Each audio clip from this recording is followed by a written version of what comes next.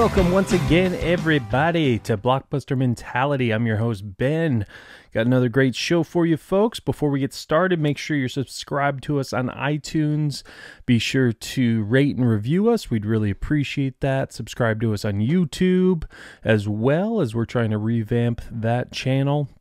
And follow us on Instagram at Blockbuster Mentality and Twitter at BlockbusterCast. That's where you'll get updates on all the shows. We have a great show today. Talk to comedian Greg Fitzsimmons on the 1982 classic coming-of-age comedy, high school comedy, Fast Times at Ridgemont High.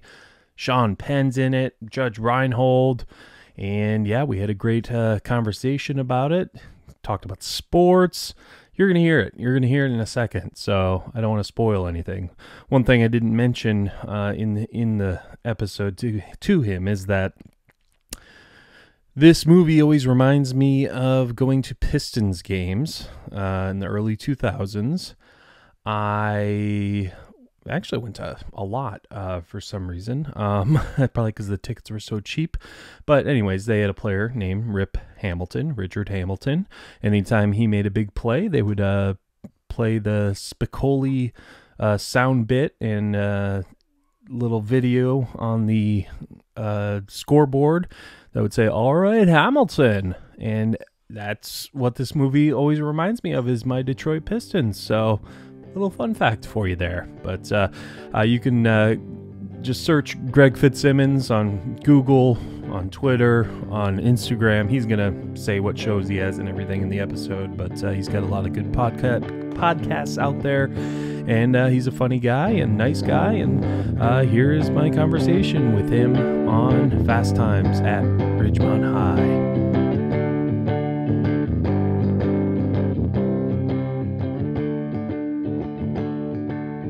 Located, by the way? I'm in Tampa, Florida.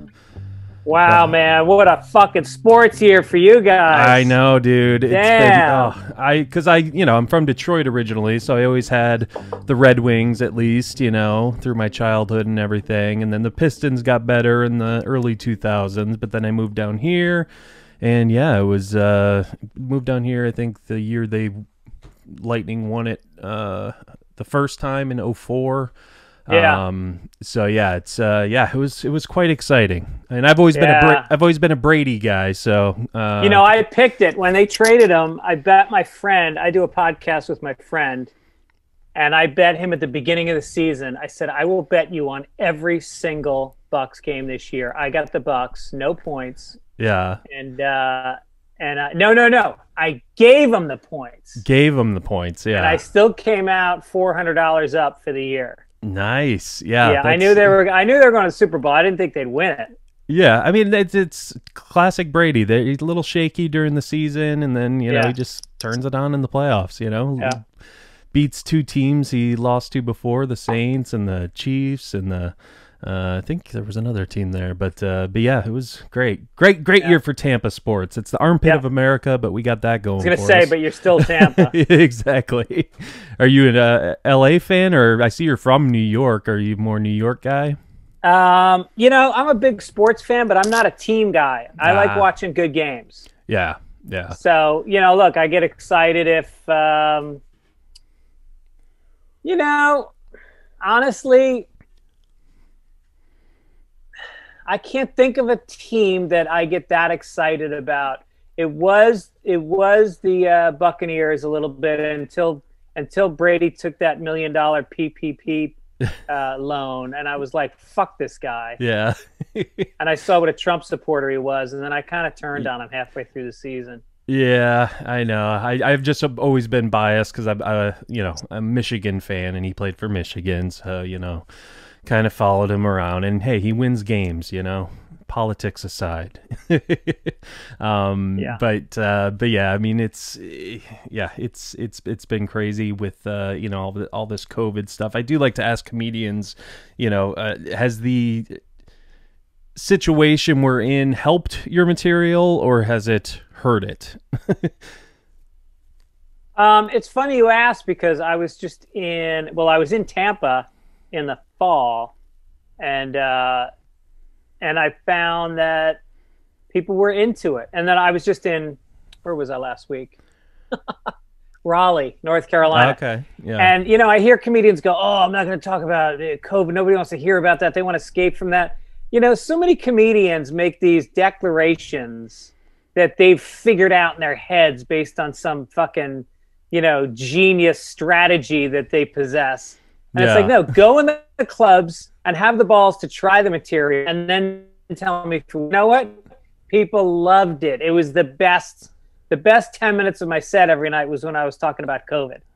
Yeah, I mean, that's what's on people's minds. Sure, yeah, they want to escape, but it's all about the, you know, the observation and, you know, what you're seeing. And, you know, it's like, that's funny because it's true type of thing. Yeah. So you got to go with your gut, I think. You know, it's just... Yeah, and you got to take a risk. Yeah, Take a risk. Exactly. Man, Raleigh. Nice. Oh, look at this, by the way. See this coffee cup I'm drinking from? Oh, Ebor, look at you. Nice. The Bricks. It's this really cool skateboard shop that I used to go to when I was in Tampa. Yeah. Now, do you still ever talk to Mike Calta? Oh, sure. Yeah. Love Mike Calta. Yeah. I came down. When he was officially changing his name from Cowhead to Calta, he decided to roast himself. So he invited down some comics, and we all came down. This was probably 6 or 7 years ago, and it was me, Jim Norton, Bobby Kelly, Jim Florentine, somebody else big. There was another big name. We all came down for free just to celebrate his changing his name. Wasn't it Ralphie or Bert Kreischer maybe? Yeah, Kreischer. Yeah, Kreischer was here too. Yeah. Yeah, I remember that. I think I remember catching some of it. But yeah, I think that's kind of how I discovered you too, was through him. So, you know. Oh, that's cool. Yeah, definitely. So you said do you play guitar? Yeah. Okay. You play the Epiphany, obviously. I play the Epiphany. That's my son's guitar. I like to play acoustic. Yeah. Yeah, I'm more the electric guitar. Yeah, I'm more of an acoustic guy myself. But during the quarantine, I treated myself to an amp and an electric guitar. You know, just to play around with. So, you know. To annoy who do you live with? My wife and my three little ones. So you got 3 kids. Look at you. I do. I know, man. It's exceeding the 2-child norm in this country. Yep, we were done with 2, and then number 3 just kind of snuck in there. I don't know how that happens, but you had sex with your wife. Oh, well, yeah. News to me. Do you know the night that you got pregnant? Were you able to like pinpoint it? I think so. Yeah, and it was alcohol was certainly involved. But yeah, and it was just like, what were we thinking? But hey, we had 2 boys, so this time it was a daughter, so we got the girl. So you know, it all worked out in the end. You know, it's. Hey, 3 healthy kids, man. That's a blessing. That's right. That's what it's all about. Now you have, how many podcasts are you on? Like 60, 61? 62 now. Oh, yeah. Wow. Yeah. No, I have my original one called Fitzdog Radio that I've been doing for I think it's 12 years now.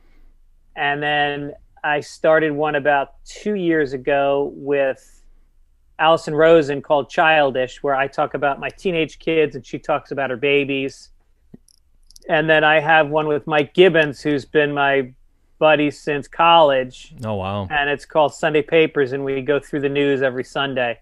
That's kind of my favorite one right now, just because Mike and I are best friends. We were each other's best mans in our weddings. And, yeah. So we just have a lot of fun every Sunday. Yeah, it's shooting the shit with your buddy, right? Yeah. I mean, that's what that's what it's all about, you know. I mean, that's kind of how I started this podcast, was just having a buddy. We always talked about movies. It's like, hey, why don't we record this? Everyone else is doing a podcast, but then he left me, and here I am, you know, all alone. Jesus, you know? Wow, I bet he's kicking himself. I know, but you know, that's neither here nor there. So on this show, we like to have someone on who's prominent in the film world, comedy world, that type of thing, who has a following, because it gives their fans a chance to see what they think about a certain movie. It gives them a different perspective of how they see this piece of art. The film you chose, Fast Times at Ridgemont High. Now, first of all, I have to ask, well, why this movie? I think this was the first one you threw out there. Why'd you pick this film? I think there's been a lot of coming of age movies, high school coming of age movies, and I think that that's just such a ripe emotional period to tackle as a writer director. And Cameron Crowe, if you don't know this, went underground. He went into a high school in San Diego, and I guess he looked young, and he was able to pretend he was a high school student for I don't know how long, a year. Yeah. And he just collected characters and stories, and I just feel like there's been, there was what was the one? Almost Famous, or not Almost Famous. No, the other high school one. Oh, High School. I forget, but yeah, I just feel like this one moves me through every moment. Every one of these characters, I felt like connected to, not a broad one-dimensional stereotype, but like really layers of what kids are going through in terms of not feeling like they're on the inside. It's all about who's inside and who's outside. Sure. Yeah. And I just think he really captured that, and I can just watch it again and again. Yeah, it definitely is one of those movies, and it's surprising to me, I guess maybe because he wanted to be more modern, because I'm not sure how old he was when he did the whole undercover thing. I was surprised that he just didn't go off his own actual high school experience, but he actually went undercover, which, is insane to me that they allowed him to do that. Yeah. He probably seemed younger than a lot of the actors they choose for high school films. Usually it's not as bad as Grease usually. Grease, you got these like 40-year-olds playing high school people. But right. This was more believable. But yeah, it's definitely, full of these great characters and great moments, iconic moments, and I'm a huge fan of, coming of age and everything. But yeah, I'm definitely surprised that that the story behind this is insane. And it's directed by Amy Heckerling, who went on to do she did like, oh, that's right, I was thinking Cameron Crowe directed it, but yeah, she did. I forgot. He just wrote it. Yeah, he wrote it. Yep. And she went on to do, I think, Clueless, the Look Who's Talking movies. Wow. But yeah, it's early 80s, kind of raunchy teen comedy for some reason. You don't think female director, but yeah, it was great to see that. But I think that might have been like her first movie. Yeah. I think it might have been Cameron Crowe's first movie, and I think it was the first movie for a lot of the cast. I mean, I don't remember. I think Sean Penn had already done Bad Boys and a couple of things, but Jennifer Jason Leigh. I mean, I think that was probably one of her first ones. Yeah, definitely set off her career. Yeah. Jennifer Jason Leigh, it looks like it was one of her first. I'm just looking at her IMDb here. Definitely set off her career. She was in like TV series here and there, but yeah, I think this was like her first like big movie. Right. But yeah, who would have thought Spicoli would be a 2-time Oscar winner? That's that's right. insane to me. But apparently, he's off of based off a real person, probably exaggerated a little, but yeah, I think Sean Penn just kills it. I mean, well, the crazy thing about that is that he's one of the funniest film comedy characters of all time, and he never did comedy again. I know, like, right? What the fuck, Sean? Stop taking yourself so seriously. You're good at it. Exactly. Yeah. I think they recently do, when like COVID first started, I think they did like a reading of this movie, like him. I know like Shia LaBeouf was part of Oh, it. no shit, really? Yeah, and I think he reprised Spicoli. Oh, that's awesome. It was a movie. I want to say it was this one. So if it's not this one, I apologize, folks, but check it out. But Yeah. yeah, it was a comedy thing, and I was like, wow, he's not just staring at the camera telling you to donate for this cause, or which is fine, but Right. still, man, come on, laugh a little. Right. I know. And then it's obviously we got Judge Reinhold, who's he's one of those who's like, he can kind of pass for a high schooler, I guess. Yeah, he looks a little old. Yeah. It's like watching Happy Days. Right, exactly. But yeah, I mean, I like the the subject matter it touches. It's not completely slapstick as you would think. I mean, you got Jennifer Jason Leigh's character who ends up getting pregnant and having to have an abortion and everything. That's like, you wouldn't think that would just be like squeezed in this movie, when you just look at it on the surface. And her having sex in the dugout with that older guy, it was just like, yeah. I mean, what was so intense about that was that the movie was pretty light-hearted until that moment, and then you're seeing these kids who you're invested in, and you're invested in their innocence, and then you see a girl's innocence just gone just like that, and it's that's what really makes it feel like the coming of age movie that makes it stay with you.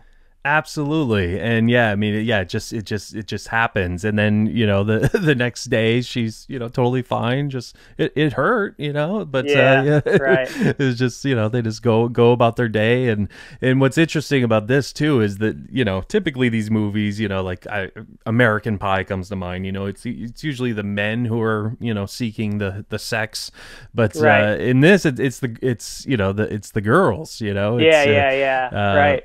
It's something you wouldn't think to see, especially in an early '80s movie. With Jennifer Jason Leigh's character Stacey Hamilton. Yeah, right.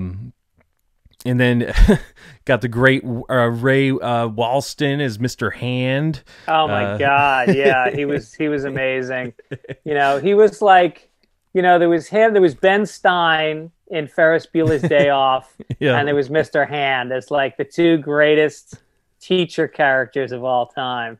Absolutely, yeah, and he just, and then what's the guy from Breakfast Club? I don't know, I forget his name, but yeah, you got that guy too. The '80s.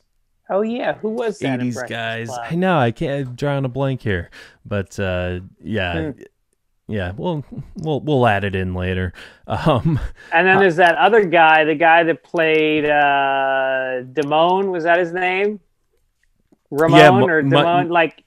I don't remember ever seeing that guy again. I feel like that was his only movie. I know. Yeah, his real name Robert Romanus. He was in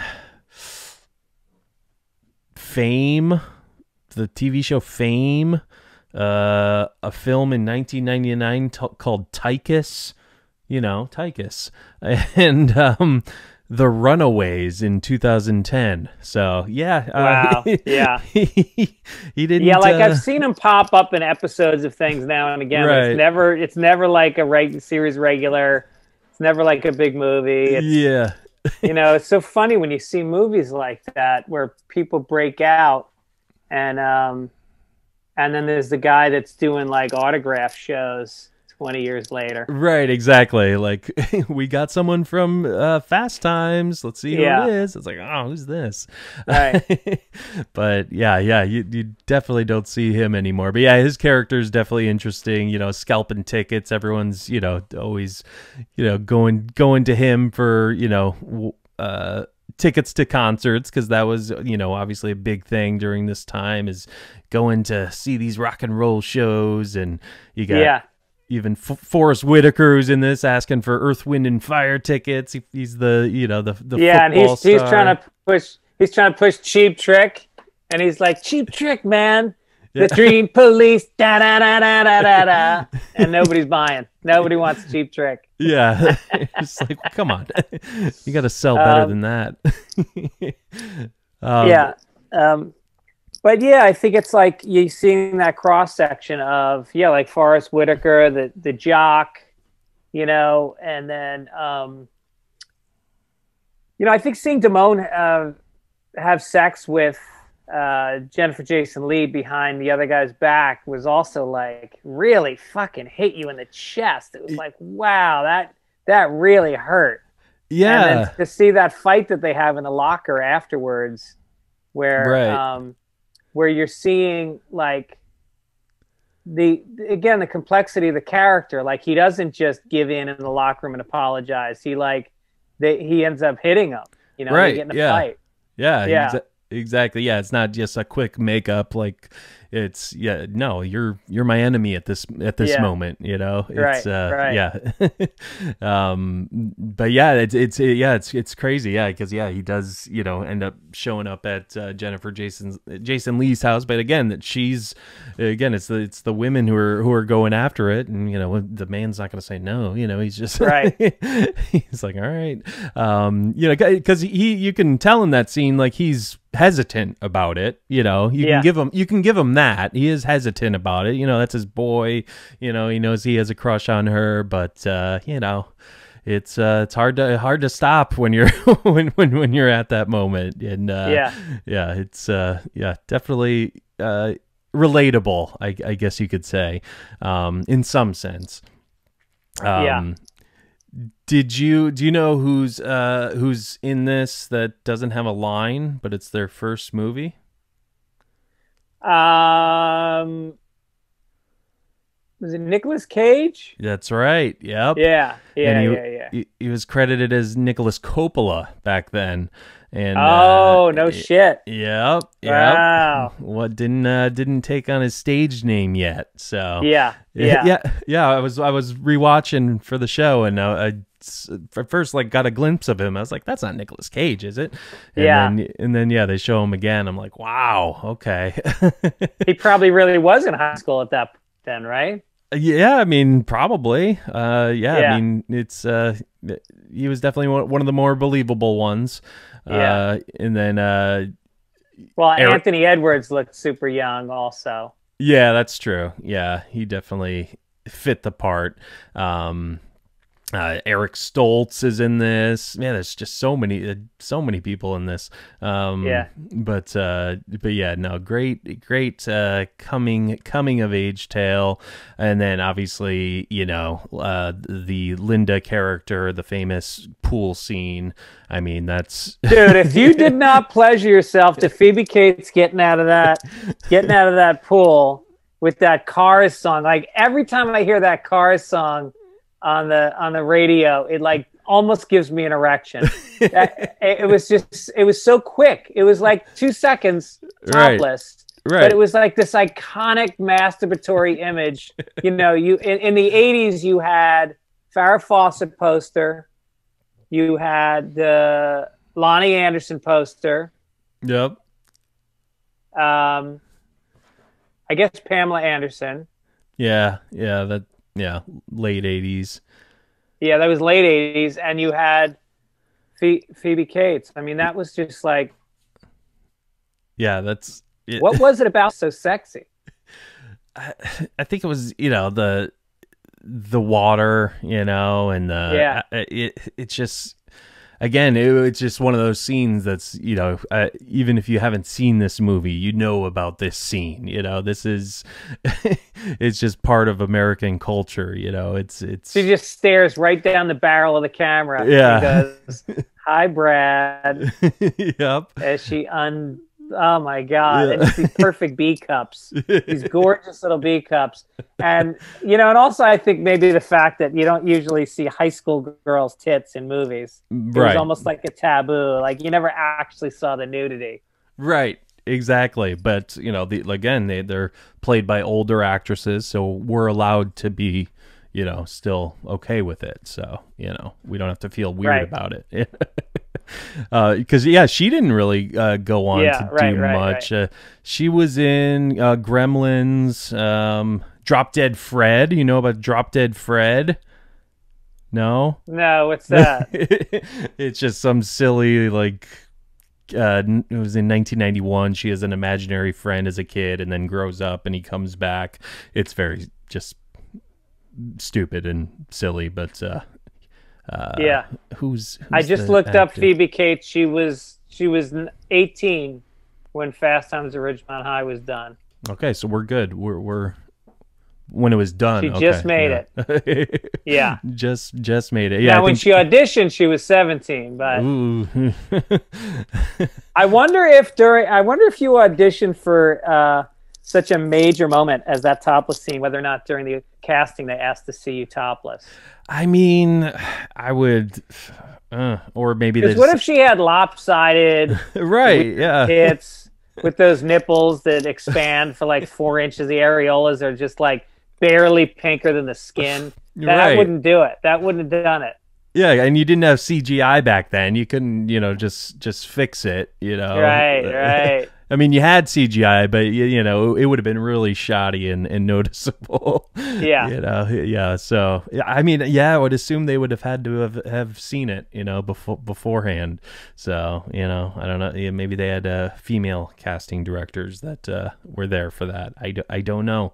I don't know, Greg. Not anymore. That shit doesn't happen anymore. Yep, not so much. Not so much. I love how Spicoli's driving Forrest Whitaker's car and with his brother and everything, and they crash it, and he's he's saying, oh, he's gonna kill me, and all this, and Spicoli's like, my dad's a TV repairman, he's got so many tools. He's got an awesome set of tools. Yeah. Yeah, that'll fix a car. My brother's gonna kill me. My brother's gonna shit. My brother's gonna kill me. Well, which is it, man? Is he gonna kill us or is he gonna shit? Both. He's gonna shit, then he's gonna kill me. Oh my goodness, yeah, it's so brilliant. Yeah, again, like you said earlier, I wish Sean Penn would do stuff. Well, I wish he would have. I think it's too late now. I mean, he's he's well past those days of comedy. I don't even know, is he doing movies anymore? Doesn't really. I don't seem know. like De Niro didn't start doing. Well, De Niro didn't start doing comedies until he was in his 60s. That's true. Yeah. Well, I guess there was Midnight Run, and that was the only. That was the only one I remember before he started doing Meet the Fockers and all those movies. Yeah, right. Yeah, so it's never too late. He's 60 now. Right. Sean Penn's 61. So yeah, I mean, yeah, let's do it. Let's Plus, let's everybody that was ever in a Zucker Brothers movie, they were all serious actors until they get into their 60s. Yeah, and they all started doing comedy. This is true. And Jennifer Jason Leigh, she ended up getting nominated for an Oscar in her later career for. She did? Yeah, for The Hateful Eight, the Tarantino film in 2016. No shit. Yeah, just nominated, didn't win, but yeah, great performance in that. But yeah, it's crazy seeing these young actors. But yeah, I love, like, again with that car crash scene, instead of fessing up to it or anything, they use that as that the rival football team destroyed it, and which was a brilliant plan. I mean, for Spicoli to think of that, it's not quite believable, but and then, like, again, the cinematography of that football game where he's destroying people. Like, the cinematography, I don't know who shot it, but it was really, really well shot. Yeah, absolutely. Yeah, it was awesome. Like, I loved watching that scene. It was just, he's plowing through guys. Just, yeah, it reminded me a lot of Waterboy, some of the shots, like him just jumping over the offensive line and everything. It was so great. Matthew Leonetti was I wonder the where they actually cinematographer. shot it. I remember because Venice, I think it might have been Venice High School. Oh, okay. Or Palisades. It was one of those two. I'm I'll look it up. Very, right. Wikipedia has a very limited fast times at Yeah, Ridgemont High Entry. I know it I didn't think we have. need to add to it. Definitely. There's a fact right here for on IMDb. For his masturbation scene, Judge Reinhold brought a large dildo to work with, unbeknownst to the rest of the cast. Phoebe Cates' look of horror and disgust is very real. Wow, look at that. That's great. That's great. Man, that is insane. Yeah, she was probably like, wait, what? I didn't sign up for this. And then I try my wife tonight. there you go.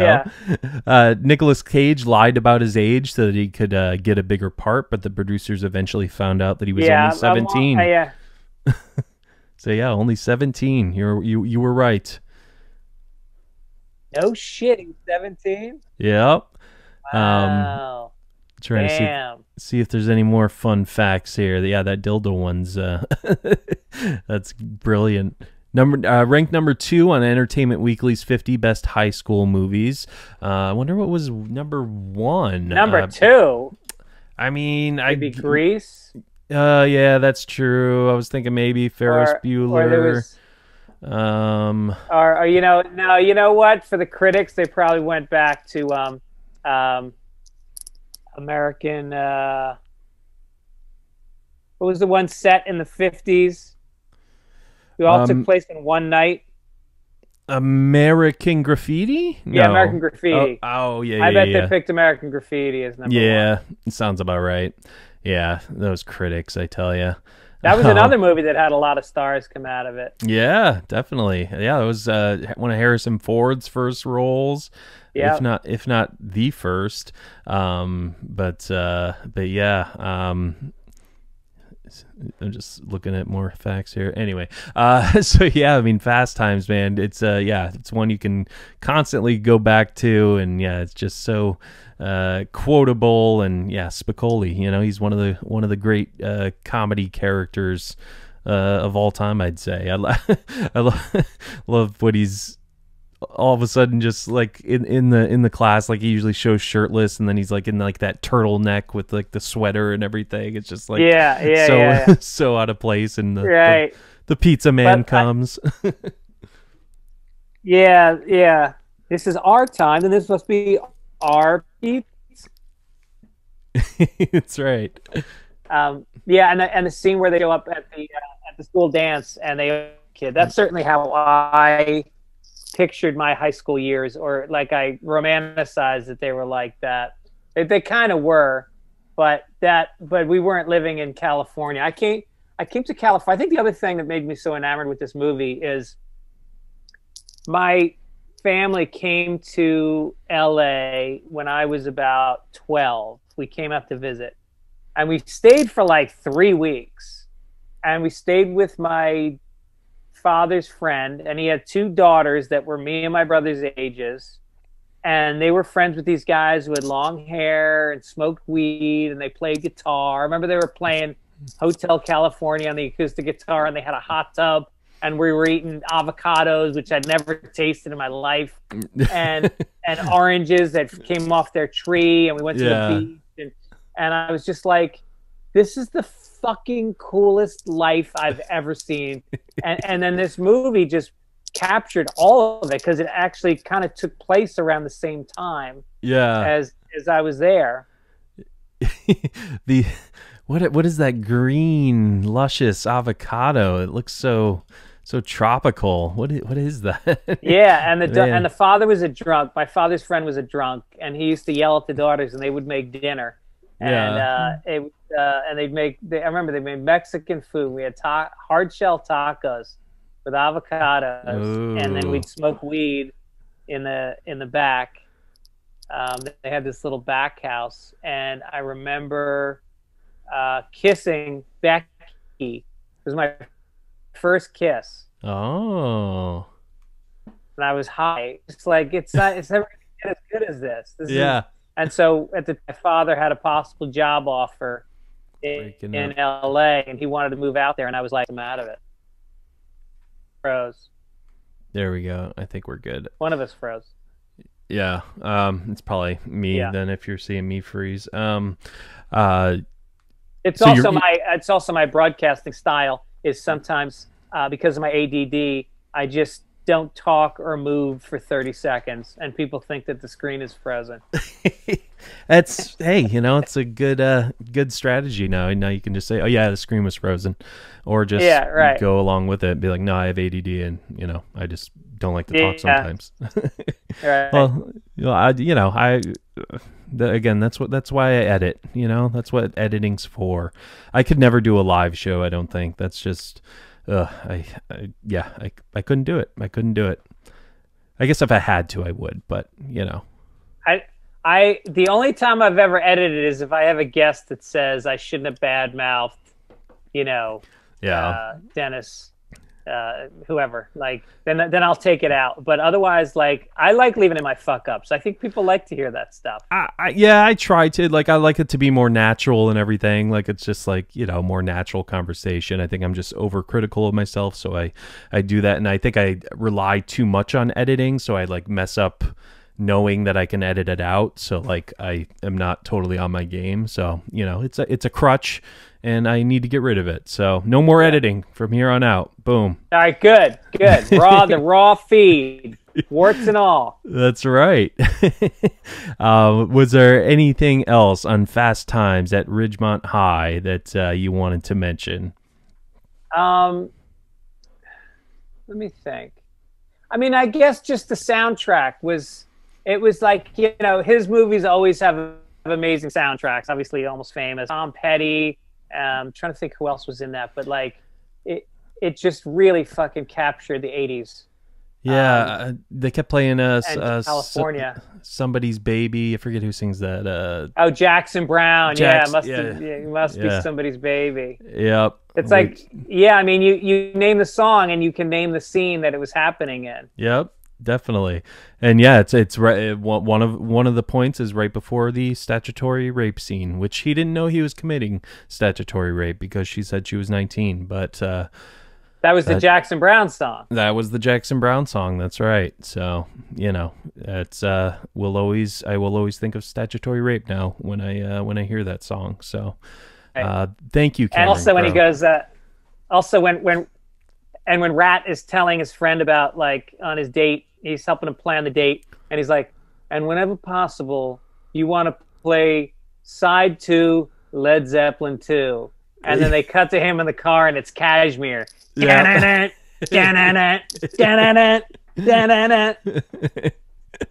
Oh man. And well, that's another thing about the character Desmond, no, not again, why I edit.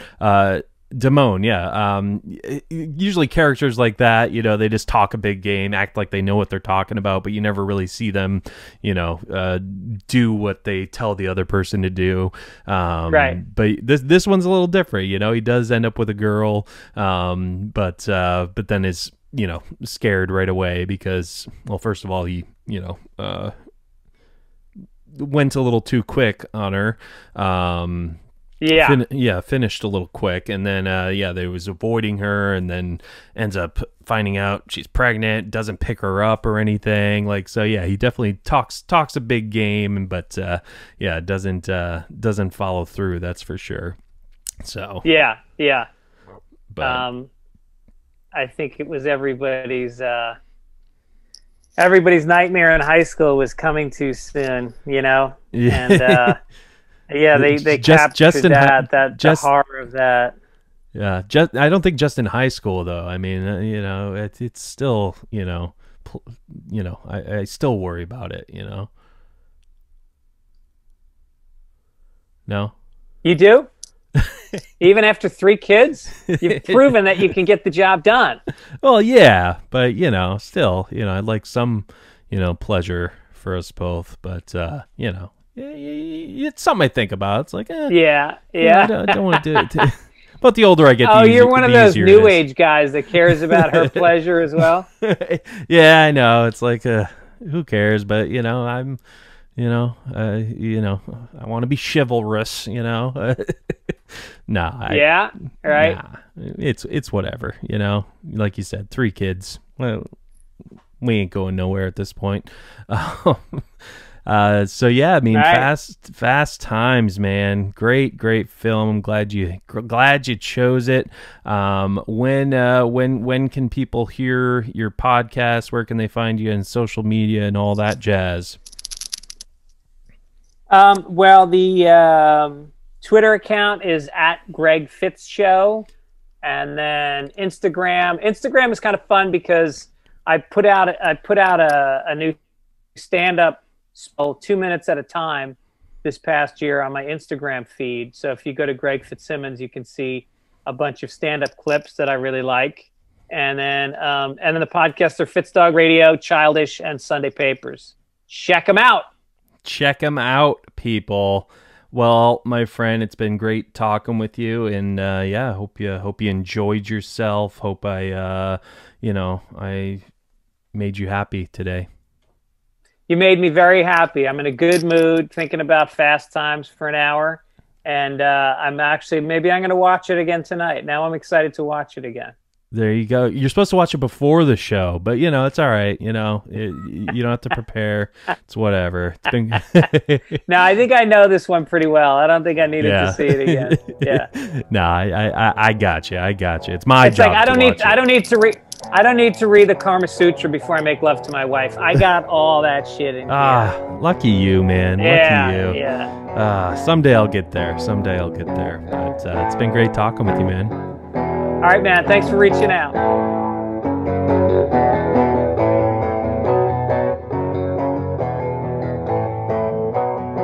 Well, there you have it, folks. Fast Times at Ridgemont High with Greg Fitzsimmons. Again, follow us on Twitter at BlockbusterCast, Instagram at Blockbuster Mentality, where you'll get all the updates on the show. Be sure to check out the podcast Gutting the Sacred Cow, as me and Dave were both guests on that show as we tore apart Ghostbusters. We're going to get a lot of flack for that, for tearing apart such a beloved film. But hey, sometimes you got to play dirty. So, but that is it for me, folks. For Greg, I'm Ben. And as always, grab some popcorn, grab some snacks. We'll catch you guys at the movies.